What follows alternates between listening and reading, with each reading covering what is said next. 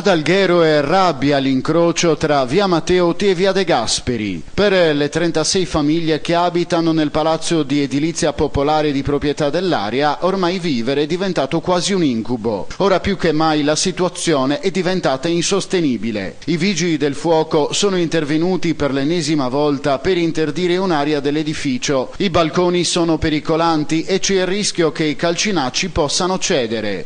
Nessuno vuole sollevare polemiche, puntare il dito contro qualcuno o andare allo scontro. Però, dopo aver costruito un comitato di condominio, i residenti si stanno organizzando per darsi una struttura più dignitosa. Tra i vari problemi che interessano la struttura, quelli all'impianto fognario, sarebbero stati segnalati una marea di volte dagli stessi residenti, che ora si ritrovano oltretutto a fare i conti con una forte perdita d'acqua. I vigili del fuoco non hanno potuto fare altro che interdire il passaggio nel punto più pericoloso, un provvedimento provvisorio che ovviamente potrebbe non bastare.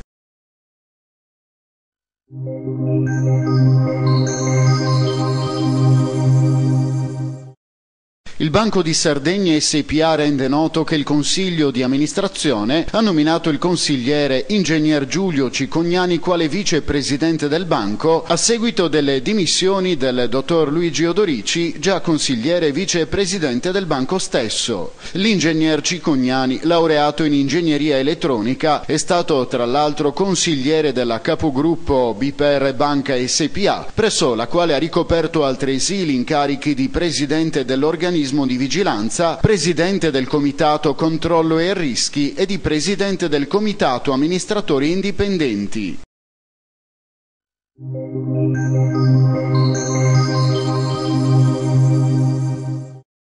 Professionisti al lavoro a Sant'Anna d'Alghero per valutare le 22 idee progettuali presentate per riqualificare l'immagine complessiva del Bastione Magellano, il Bastione Cristoforo Colombo, il Lungomare Dante, per proseguire lungo la passeggiata che conduce al Colle Balaguer, ricomprendendo le strutture esistenti del Cavalmarie e Balaguer. Insediata nei giorni scorsi ad Alghero la commissione cui spetterà il compito di scegliere i lavori migliori del concorso di idee internazionale bandito dal comune di Alghero per ridisegnare l'ambito edilizio urbano e paesaggistico ambientale della passeggiata sul lungomare. Così fanno sapere da Sant'Anna sulla questione che ormai non trova una soluzione definitiva da un paio di anni. La procedura è articolata in due fasi. La prima, di preselezione, si svolgerà attraverso la valutazione delle proposte metodologiche e dell'esperienza pregressa che determinerà la selezione delle 10 migliori idee progettuali che saranno ammesse alla seconda fase concorsuale di presentazione dello studio di fattibilità. Intanto oggi è prevista la seconda riunione della Commissione, cui seguirà l'esposizione pubblica di tutti i lavori con la possibilità da parte dei visitatori di poter esprimere i propri giudizi, concorrendo così ad individuare i migliori. Master plan di riqualificazione che prevede un investimento complessivo di circa 11 milioni di euro con opere da realizzarsi con interventi di dettaglio e specifici appalti di finanza di progetto. Nel frattempo si supera l'emergenza e si risolvono i gravi problemi ereditati.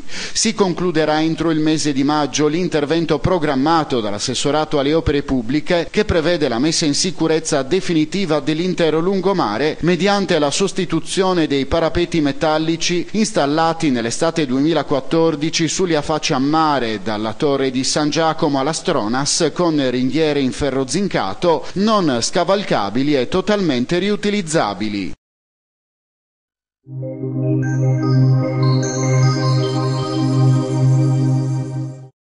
I vigili urbani di Sassari ed i rappresentanti di quelli di Ozieri, Porto Torres, Sorso, Sennori, Usini, Tissi, Uri, Ploaghe e Mores si sono ritrovati nel santuario della Vergine delle Grazie per onorare San Sebastiano Martire, il patrono dei vigili urbani d'Italia. L'arcivescovo di Sassari, Paolo Azzei, ha presieduto la solenne celebrazione, durante la quale ha voluto sottolineare che il servizio svolto dalla polizia locale, oltre ad essere necessario, utile alla comunità e ed impegnativo in termini di tempo e di responsabilità, deve essere svolto con preparazione, dedizione e con un'attenzione particolare rivolta alla persona e con riguardo alle fasce più deboli della popolazione. Alla messa erano presenti rappresentanti del mondo politico, amministrativo, militare della provincia di Sassari e di vigili urbani in pensione. Durante i ringraziamenti, l'assessore comunale Antonio Piu, in rappresentanza del sindaco Nicola Sanna e nella veste di delegato alla polizia locale, si è compiaciuto con tutti i vigili per il lavoro finora svolto con l'obiettivo di un costante miglioramento e con l'augurio nel futuro di lasciare il corpo sempre più coeso e professionale. Il comandante Gianni Serra ha ringraziato tutti i presenti, ma in particolare tutti gli appartenenti alla polizia locale che ogni giorno con spirito di sacrificio e di dedizione al lavoro garantiscono un servizio sempre più impegnativo e professionale che ha portato al raggiungimento di risultati più che soddisfacenti. Ha ricordato che i vigili sono molto devoti alla Madonnina delle Grazie e che ogni anno accompagnano dal santuario di San Pietro in Silchi al Duomo di San Nicola nel giorno precedente alla festa del voto, devozione che ha portato l'allora arcivescovo Salvatore Isgrò a nominarla copatrona dei vigili sassaresi. Un ringraziamento particolare lo ha riservato anche a Monsignor Azzei, che nel 2010 ha scritto la preghiera per i vigili urbani di Sassari. Padre Stefano ha sottolineato che la polizia locale è presente anche nel mondo del volontariato, ricordando che una quarantina di vigili urbani di Sassari hanno offerto il loro servizio alle popolazioni colpite dal terremoto del 24 agosto 2016, operando per oltre 100 giorni nel comune di Amatrice. Al termine della celebrazione, tutti i partecipanti si sono ritrovati nel piazzale del santuario di San Pietro per la benedizione dei veicoli di servizio. L'intera cerimonia verrà trasmessa sulla nostra emittente nei prossimi giorni. Ringrazio Monsignor Azzei che ci ha onorato della sua presenza celebrando questa Santa Messa. Ringrazio Padre Stefano che ci ha ospitato in questa bellissima chiesa che per noi ha un valore profondo perché custodisce la Madonnina delle Grazie a cui siamo particolarmente legati. Siamo legati perché il giorno che precede la processione del voto la polizia municipale in forma solenne accompagna la Madonna delle Grazie in cattedrale il giorno prima della processione del voto, ma siamo legati anche perché è la copatrona della polizia municipale di Sassari. Nel 2000 il Monsignor Isgrò, allora arcivescovo, con un decreto vescovile ha appunto nominato la Madonna delle Grazie copatrona della polizia municipale di Sassari. Ma oggi è un momento, è una data importante perché, come è stato detto dal Monsignor Azzei e dal nostro assessore, rinnoviamo una tradizione che si era un po' persa. Dopo poco meno di 10 anni riproponiamo una tradizione, un momento di raccoglimento in preghiera, un momento solenne che ci fa sentire più uniti. Questo lo dimostra anche la Chiesa gremita di appartenenti alla Polizia Municipale e di familiari della Polizia Municipale. Un momento di raccoglimento che risalta lo spirito di corpo. San Sebastiano si festeggia il 20 di gennaio. Gennaio è anche un mese in cui si fanno i bilanci di un anno di lavoro, si tirano le somme, si studiano le strategie, le azioni del nuovo anno, ma sicuramente la Chiesa non è il luogo adatto per illustrare dati statistici, questo lo faremo la prossima settimana nelle giuste sedi istituzionali, però lasciatemi dire che siamo soddisfatti del lavoro fatto, abbiamo noi tutti dimostrato carattere, personalità, spirito di servizio, dedizione e abbiamo dato il nostro umile piccolo contributo in direzione del rafforzamento della sicurezza urbana, non solo della sicurezza reale ma anche della percezione, cioè del sentimento di sicurezza che caratterizza la nostra comunità. E allora è questa la preghiera che noi rivolgiamo a San Sebastiano, quella di farci stare sempre più vicini alla gente per rafforzare con l'esempio, oggi si è parlato spesso di esempio, con l'esempio la cultura della legalità. Noi indossiamo una divisa, rappresentiamo le istituzioni, svolgiamo attività realmente diffuse e in tutti tutto ciò che facciamo noi dobbiamo rappresentare veramente l'esempio per la nostra comunità. Ringrazio tutte le autorità presenti, potrei citarle una per una ma rischio di dimenticare qualcuno, però sono veramente tante, civili e militari, li ringrazio tutti. Permettetemi però di ringraziare soprattutto i miei collaboratori che si sono spesi con spirito di sacrificio, mettendosi in gioco, seguendo, uniformandosi ai miei indirizzi operativi e quindi sostenendo la struttura per raggiungere risultati che davvero io considero importanti. Voglio ringraziare e salutare i pensionati della Polizia Municipale, mai tanti come in questa occasione. E questo per noi rappresenta un altro valore, lo spirito di corpo, l'unità tra tutti gli appartenenti alla Polizia Municipale. Ringrazio le loro famiglie, ringrazio e saluto soprattutto le famiglie di coloro che non ci sono purtroppo più oggi. E allora San Sebastiano, Beata Vergine Maria, prega per noi e per le nostre famiglie.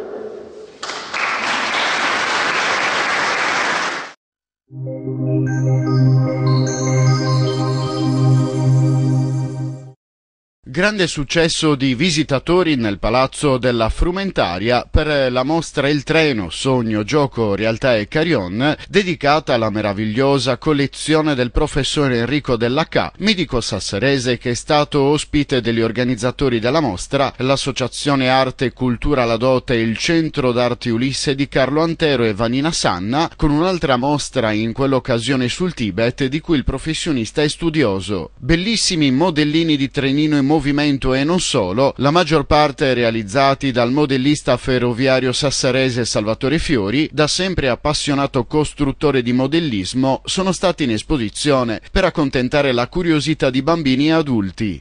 Migliaia quindi curiosi che in tutto il periodo hanno visitato la mostra. Intanto l'Associazione Arte e Cultura Società e il Comitato Unicef hanno promosso un concorso Il mio viaggio in treno destinato agli studenti delle scuole elementari e medie per promuovere il valore dell'ecologia e della conoscenza del territorio attraverso questo mezzo di locomozione. I bambini hanno avuto quindi l'occasione di esprimersi con disegni, saggi brevi e poesie. La rassegna di modellismo terminata ieri è stata dedicata al 70° anniversario dell'Unicef. Alla mostra infine hanno partecipato tante scolaresche provenienti ovviamente in treno da diverse parti dell'isola. Ha abbracciato diverse discipline, dalle scienze alla tecnologia, matematica, e abbiamo utilizzato il mezzo di trasporto del treno, che è presente a Sorso e utilizzato ampiamente dagli studenti, come mezzo ecosostenibile, come mezzo di locomozione a favore del risparmio, diciamo della tutela dell'ambiente. Quindi lo abbiamo poi collegato a diverse altre discipline, tra cui lo abbiamo collegato a tecnologia per la costruzione l'utilizzo di diversi materiali riciclabili per la costruzione del modellino del treno, e poi anche l'abbiamo collegato anche a un laboratorio sulle emozioni, far sentire ai bambini l'emozione di salire sul treno, provare cosa si prova a stare sul treno, dal viaggio, l'ansia, la paura di dover affrontare le altezze, e poi anche di scoprire tanti paesaggi, il bello di vivere insieme, di affrontare tutto un percorso con i compagni, cosa che invece in macchina non riuscirebbero a fare.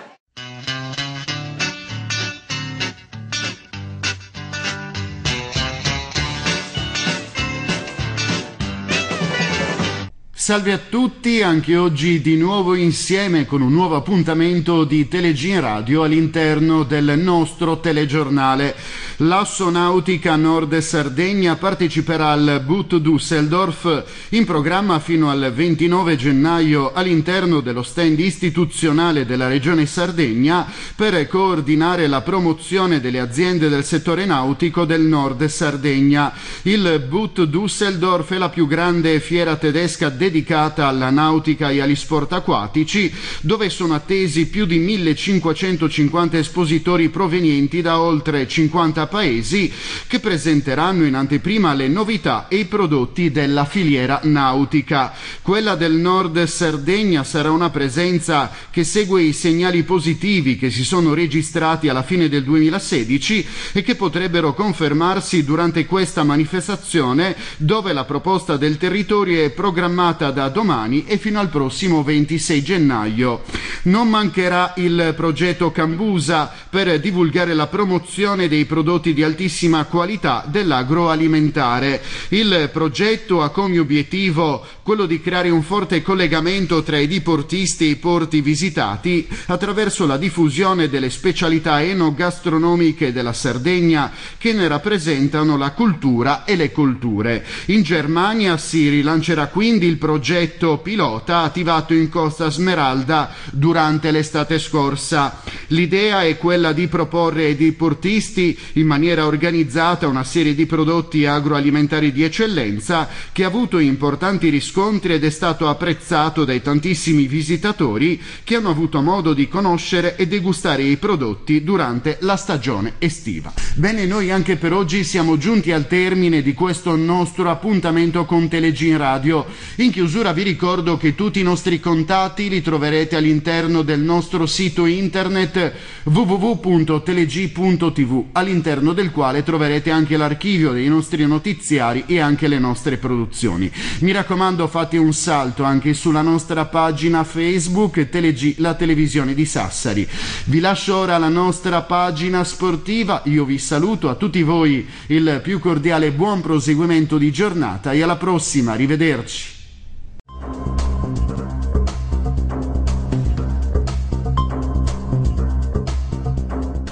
La Dinamo vola. Con una gara vincente fatta di grandi difese e pregevoli percentuali di tiro, vince a Masnago con un perentorio 83-76 contro una compagine tosta come quella di Varese, pluriscudettata, data in forte ripresa e che non merita assolutamente l'ultimo posto in classifica. Quarta vittoria consecutiva per i biancoblù, vittoria che gli consente di affiancare Reggio Emilia a 18 punti in attesa del big match nel posticipo di domenica sera al Palaserra di Migni. Ancora una volta è Stipcevic a fare pentole e coperchi in un confronto sempre molto equilibrato, ma che ha visto la Dinamo rispettare alla lettera le consegne di coach Pasquini, che a fine gara metterà l'accento proprio su questo punto, senza poi dimenticare di elogiare gli avversari, dicendo che d'ora in poi sarà molto difficile per tutti venire a vincere a Masnago. L'unità del gruppo è la chiave di questi ultimi successi. Ed è proprio da quei giocatori che vantano una più lunga fermentazione in panchina, vedi D'Ercole e Carter, che giungono le giocate più convincenti, a testimonianza appunto che il gruppo è solido e coeso. Intanto la classifica si fa più interessante, con Reggio che cade in casa all'overtime contro Caserta, consentendo ai sasseresi di affiancare al quinto posto. Cade anche Avellino a Torino e sorprende la pesante batosta di Meo in quel di Trento. Ora, come al solito, resta poco tempo per i proclami trionfalistici. Mercoledì arriva a Sassari il Partizan per una partita determinante ai fini del passaggio del turno in Champions, che diventerebbe matematica in caso di vittoria. Poi, come già detto, la classica contro il Reggio Emilia di domenica prossima. Teniamo alta la guardia, perché il bello probabilmente deve ancora venire.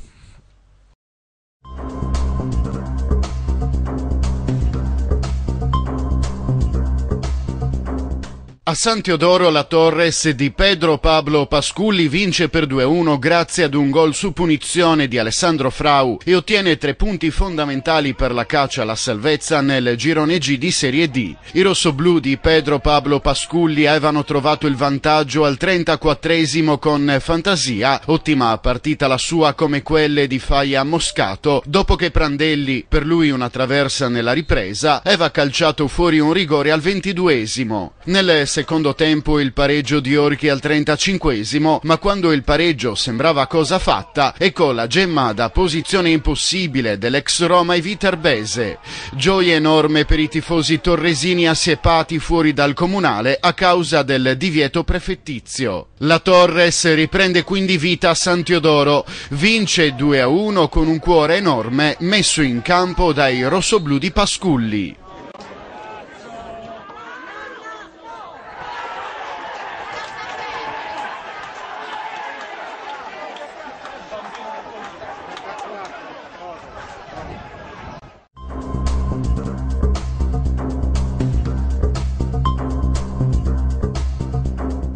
L'Arzachena batte 0-1 il Latte Dolce. Nel match valido per la 20ª giornata del Girone G, gli Smeraldini sbancano il Vannisanna di Sassari grazie ad una rete di Andrea Sanna. Al terzo minuto di gioco, Mereu calcia verso la porta difesa da Ruzzittu, Usai è sulla traiettoria e tenta il numero di tacco. Ottima l'intuizione ed altrettanto ottima la parata del numero 1 ospite. Rischioso disimpegno difensivo di Del Rio, ma azione che sfuma in un calcio d'angolo senza effetti. Usai serve con il contagiri Canalini, ma la difesa ospite recupera. Aiana gioca particolarmente ruvido e rimedia il primo giallo del match.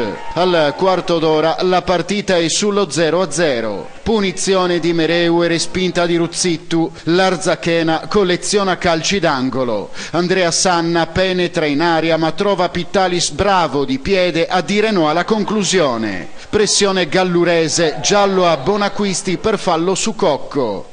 Al 34esimo Andrea Sanna tenta la giocata, ma il pallone finisce alto sopra la traversa. Pittalis evita il gol su una clamorosa disattenzione difensiva. Colombo dà un minuto di recupero e si torna negli spogliatoi sullo 0-0. Nella ripresa subito ammonito Mereu, Usai lancia alla perfezione Spano, ma la conclusione è poco convinta. Ruzzittu para e l'occasione sfuma. Buon momento biancoceleste al 50esimo, Mereu pennella una parabola insidiosa che solo l'intervento di Ruzzittu non trasforma in rete. Al 57esimo Aiana non approfitta di un errore difensivo con palla che finisce in angolo. Arzachena che prova a spingere, sassaresi che si difendono. Piga rileva Canalini, Aloia entra per Aiana. Al 73esimo il vantaggio avversario. Andrea Sanna sfrutta il lancio di Nuvoli ed incrocia, eludendo l'intervento di Pittalis. Dentro anche Carboni, Arzachena caccia del raddoppio. Mereu pesca Usai che scaglia la saetta ma trova il palo a dire di no a 6 minuti dalla fine. Il numero 6 bianco-celeste ci prova su punizione diretta, ma la sfera va di poco alto sopra la traversa. Veracchi rileva Branichi, si arriva al 90esimo. L'esterno di Andrea Sanna finisce al lato del palo, dentro anche Congiu a caccia del pari. Buon Latte Dolce ma non basta.